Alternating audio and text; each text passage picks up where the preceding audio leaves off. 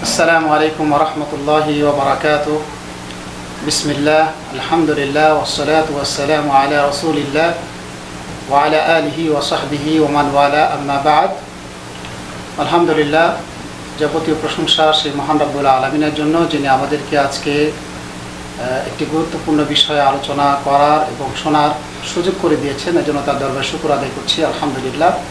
দুরূদ ও সালাম করছি আমাদের প্রিয় নবী মুহাম্মদ রাসূলুল্লাহ সাল্লাল্লাহু আলাইহি সাল্লামের প্রতি। আল্লাহুম্মা সাল্লি আলাইহি আল্লাহুম্মা বারিক আলাইহি। সুপ্রিয় দর্শক ও শ্রোতা, আজকে আমরা একটি গুরুত্বপূর্ণ বিষয়, আমি বরং বলবো যে জীবনের সবচেয়ে গুরুত্বপূর্ণ একটি বিষয় আমরা আজকে আলোচনা শুনব, এবং সেই আলোচনায় আজকে আমাদের সাথে অংশ নিচ্ছেন, আলোচনা করবেন আমাদের সকলের সুপ্রিয় শায়েখ মুহতারাম শেখ সাদি হাফিজাহুল্লাহ, পিএইচডি গবেষক, মদিনা ইসলামিক ইউনিভার্সিটি। তো শায়েখ, কেমন আছেন আপনি? আলহামদুলিল্লাহ, আল্লাহ তাআলা খুব ভালো রেখেছেন। আপনি কেমন আছেন? আলহামদুলিল্লাহ। তো শায়েখ, আপনার কাছে আমরা আজকে একটি বিষয় জানতে চাই। সেটা হচ্ছে যে আমরা জন্মগ্রহণ করার পরে আমাদের অনেকের অনেক ধরনের লক্ষ্য থাকে এই পৃথিবীতে। কেউ ডাক্তার হব, কেউ ইঞ্জিনিয়ার হব, কেউ বড় আলেম হব, বা আরও অন্যান্য অনেক পেশায় আমরা আগ্রহী হই। তা আসলে আমাদের এসব পেশায় আমাদের মূলত জীবনের লক্ষ্যবস্তু আসলে কি হওয়া উচিত, কোনটা হলে আমরা দুনিয়া এবং আখিরাতে সফল কাম হব? তো কোরআন এবং সুন্নাহর আলোকে আপনার কাছে এই বিষয়টা আমরা জানতে চাই। জাযাকুমুল্লাহ খাইর। আমাদের অত্যন্ত প্রিয় মানুষ আব্দুল মুমিন ভাই, আল্লাহ তাআলা আপনাকে উত্তম প্রতিদান দান করুক, আমিন। প্রিয় দর্শক, আজকে এমন একটি প্রশ্নের সম্মুখীন আমরা হয়েছি যে আমাদের জীবনের লক্ষ্যবস্তু কি হওয়া উচিত। এটা হচ্ছে জীবনের সবচাইতে গুরুত্বপূর্ণ বিষয়। কেন? আমরা পৃথিবীতে খুবই অল্প সময়ের জন্য এসেছি। আমরা সবাই পৃথিবী থেকে বিদায় হয়ে যাব, বেশি দিন থাকতে পারবো না। এজন্য লক্ষ্যবস্তু সিদ্ধান্ত করতে আমরা যদি ভুল করি তাহলে আমরা চরমভাবে ক্ষতিগ্রস্ত হব, দুনিয়াতে ও আখিরাতেও। কোরআনুল কারীম থেকে এবং হাদিস থেকে গবেষণা করে এই ব্যাপারে আমি দুই শ্রেণীর মানুষকে খুঁজে পেয়েছি লক্ষ্যবস্তুর ব্যাপারে। এক শ্রেণীর মানুষ হচ্ছে তারা দুনিয়াতে ক্ষতিগ্রস্ত, আর অনন্তকালের জন্য আখিরাত তারা ক্ষতিগ্রস্ত হবে। আর আরেক শ্রেণীর মানুষ তারা সফলকামী হবে দুনিয়াতেও আখিরাতেও।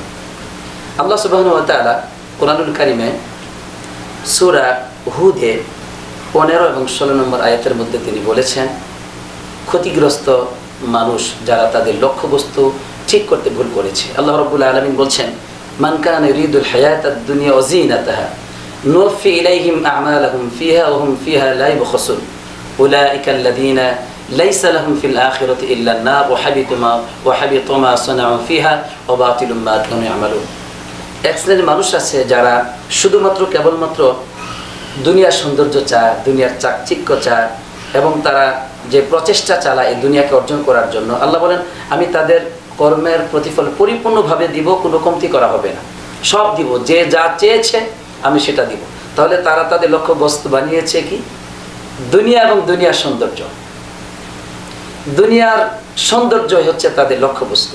আল্লাহ তাআলা বলছেন যে এই সমস্ত মানুষগুলো তাদের আখিরাতে তাদের কোনো অংশ থাকবে না, তাদের জন্য থাকবে আখিরাতে আগুন ব্যতীত, জাহান্নাম ব্যতীত আর কিছুই নেই। নাউযুবিল্লাহ। তো স্যার, একটি বিষয় এখানে, সেটা হচ্ছে যারা ডাক্তার হচ্ছে বা ইঞ্জিনিয়ার হচ্ছে, বা আরও যারা বিশেষ করে আমরা যেটাকে বলবো দুনিয়াবি ইলম যারা অর্জন করছে, তো তারা কি এই পথ থেকে ফিরে আসবে? তারা কি ডাক্তার হবে না? ধন্যবাদ। অবশ্যই। অর্থাৎ আমাকে আপনাকে আল্লাহ রাব্বুল আলামিন যে নিয়ামত দিয়েছেন, এই সব নিয়ামত দিয়েই আমরা আমাদের রবের সন্তুষ্টি অর্জন করতে পারি। আলহামদুলিল্লাহ। সব কিছু দিয়েই আমরা আল্লাহ তাআলার সন্তুষ্টিকে যদি আমাদের লক্ষ্যবস্তু বানিয়ে নিই, তাহলেই আমরা মুক্তি পেয়ে যাব। অর্থাৎ আল্লাহ তাআলা আপনাকে ডাক্তার হওয়ার তৌফিক দিয়েছেন, আপনি আপনার রবের সন্তুষ্টির জন্য এই চিকিৎসা বিদ্যা দ্বারা মানুষের সেবা করবেন। এটাও কিন্তু কোরআনুল কারীমে এই এসেছে যে মানুষ তাদের লক্ষ্যবস্তু বানিয়ে নিয়েছে। তো এই জন্য ডাক্তার বলেন, ইঞ্জিনিয়ার বলেন, সমাজ সেবক বলেন, অথবা মানুষের যারাই কল্যাণ করে, তো এটার লক্ষ্যবস্তু যদি একমাত্র আল্লাহ তাআলা সন্তুষ্টি হয়, তারা নাজাত পাবে, মুক্তি পাবে। অন্যথায় যারা আল্লাহ তাআলা তাদেরকে যে নিয়ামত দিয়েছেন, এই নিয়ামত দ্বারা শুধুমাত্র কেবলমাত্র দুনিয়ার মানুষের প্রশংসা, মানুষের কাছে পরিচিত হওয়া, এইসব লক্ষ্যবস্তু যারা বানিয়ে নিয়েছে, আল্লাহ তাদেরকে জাহান্নামী বলেছেন।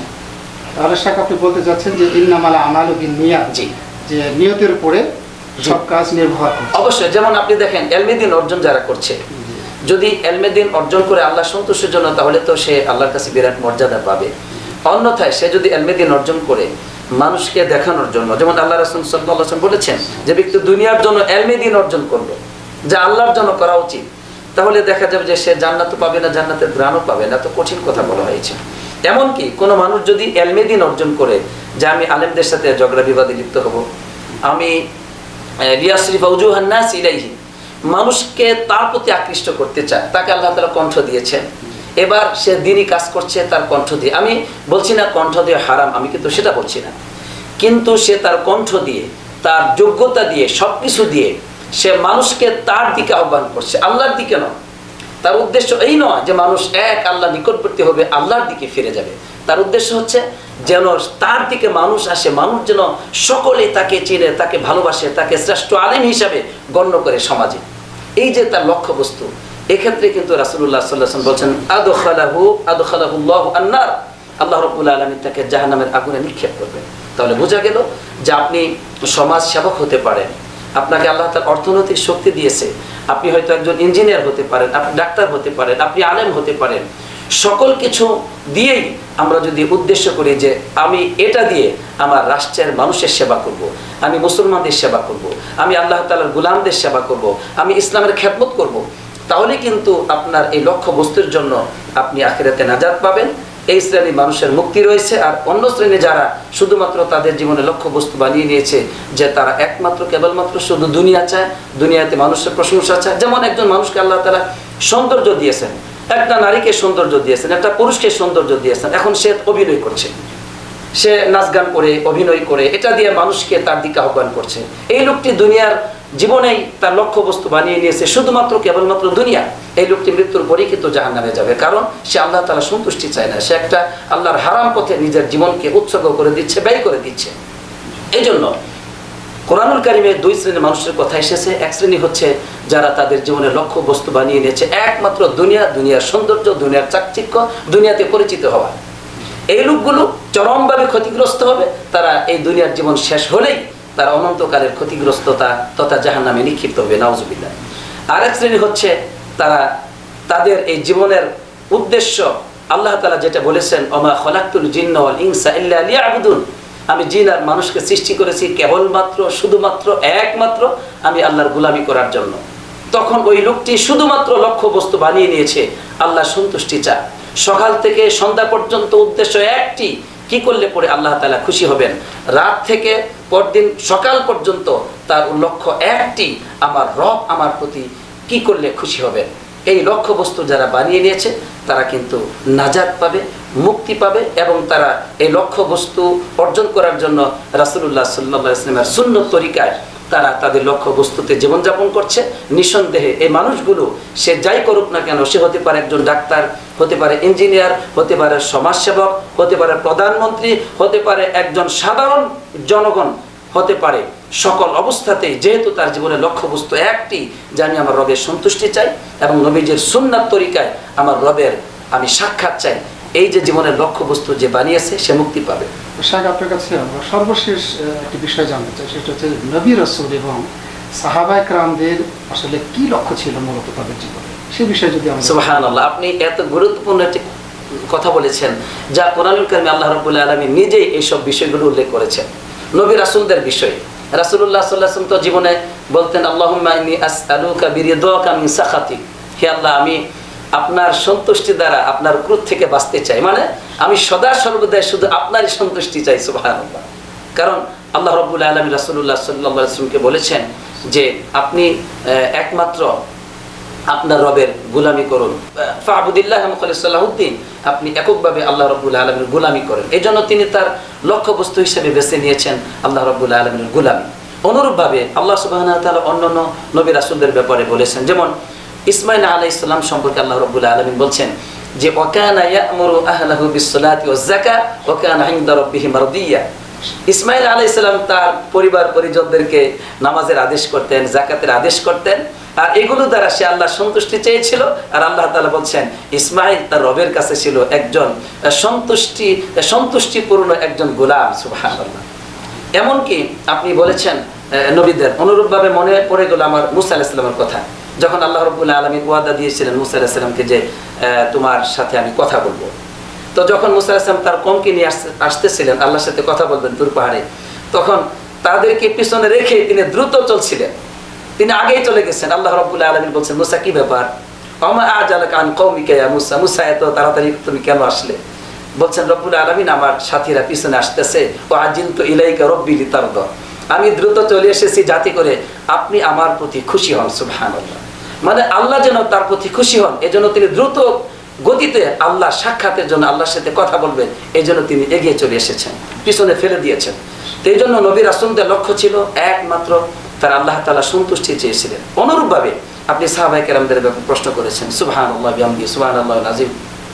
সাহাবায়ে কেরামদের জীবনে এত সফলতা কেন? পৃথিবীর মানচিত্রে কেন তারা এত শক্তিশালী ছিলেন? অথচ সেই যুগে কোনো প্রযুক্তি ছিল না, কাফেরদের তুলনায় তাদের সরঞ্জামাদি যুদ্ধে এবং জীবন উপকরণ খুবই সামান্য ছিল, তারপরও কেন তারা পৃথিবীতে এত সুখময় এবং শ্রেষ্ঠ মানুষ ছিলেন?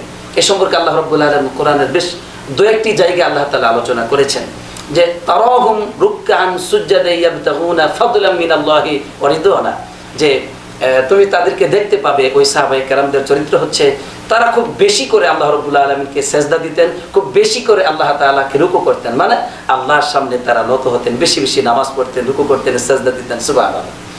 এবার আল্লাহ বলছেন কেন এগুলো তারা করেছিল জানো? ইয়াবতাগুনা ফাদলাম মিনাল্লাহি ওয়া রিদওয়ানা, তারা তাদের জীবনের লক্ষ্য বস্তু বানিয়েছিল একমাত্র আল্লাহ তাআলার সন্তুষ্টি, আল্লাহর কাছ থেকে তারা পুরস্কার উপঢৌক ও নিয়ামত চেয়েছিলেন। সুবহানাল্লাহ। এই জন্য আমরা কোরআনুল কারীম থেকে বলতে পারি, হাদিস থেকে বলতে পারি যে দুই শ্রেণীর মানুষের সন্ধান পাওয়া যায় পৃথিবীতে। যত মানুষ আমরা দেখতে পাচ্ছি, যত মানুষ অতিবাহিত হয়ে গেছে এবং যত মানুষ কিয়ামত পর্যন্ত আসবে, তাদের শ্রেণী হচ্ছে দুই শ্রেণীর মানুষ। এক শ্রেণীর মানুষ দুনিয়াতে আসার পরে তাদের লক্ষ্য বস্তু বানিয়ে নিয়েছে, যা কিছু আল্লাহ তাদেরকে নিয়ামত দিয়েছেন, নিজের সুস্বাস্থ্য থেকে সৌন্দর্য থেকে নিয়ে জ্ঞান বিজ্ঞান, তার শিক্ষা, তার অর্থ, তার প্রযুক্তি, তার মেধা, সব কিছু দিয়ে সে কেবলমাত্র শুধুমাত্র দুনিয়াতে মানুষের কাছে সন্তুষ্টি চায়, পরিচিতি হতে চায়, সুনাম সুখ্যাতি অর্জন করতে চায়। আরেক শ্রেণীর মানুষকে আমরা পেয়েছি যে তারা তাদের যত নিয়ামত আল্লাহ তাআলা দিয়েছেন সব কিছু দিয়েই তারা কেবলমাত্র শুধুমাত্র আল্লাহ তাআলা সন্তুষ্টি চায়, এবং তাদেরকে আল্লাহ রাব্বুল আলামিন দুনিয়াতেও তারা মৃত্যুর পরে চিরকাল বেঁচে থাকবে, দুনিয়া যতদিন থাকবে তাদেরকে আল্লাহ তাআলা জীবিত রাখবেন, যেমন নবী রাসূলদেরকে জীবিত রেখেছেন। এরপরে মুমিনদের কথা আমরা যুগে যুগে শুনেছি, যারা আল্লাহর জন্য জীবনকে উৎসর্গ করেছেন তারা এখন আমাদের কাছে পরিচিত, জীবিত। ঠিক অনুরূপভাবে আখিরাতে তাদেরকে আল্লাহ রাব্বুল আলামিন দিবেন সুউচ্চ স্থান। আলহামদুলিল্লাহ।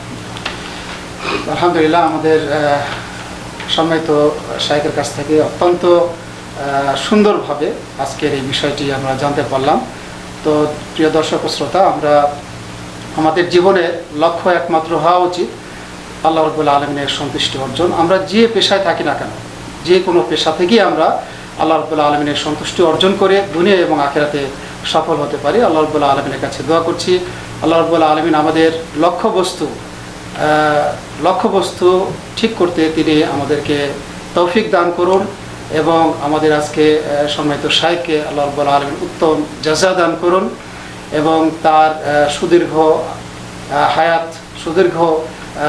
দীর্ঘ জীবন কামনা করছি। আল্লাহ রাব্বুল আলামিন তাকে যেন আরও সুন্দরভাবে আমাদের সামনে বিভিন্ন বিষয় নিয়ে আলোচনা করার তৌফিক দান করেন। ওয়া আখিরু দাওয়ানা আনিল হামদুলিল্লাহি রাব্বিল আলামিন ওয়া সাল্লাল্লাহু তাআলা আলা নাবিয়িনা মুহাম্মদ ওয়া আলা আলিহি ওয়া সাহবিহি আজমাইন। আসসালামু আলাইকুম ওয়া রাহমাতুল্লাহি ওয়া বারাকাতুহু।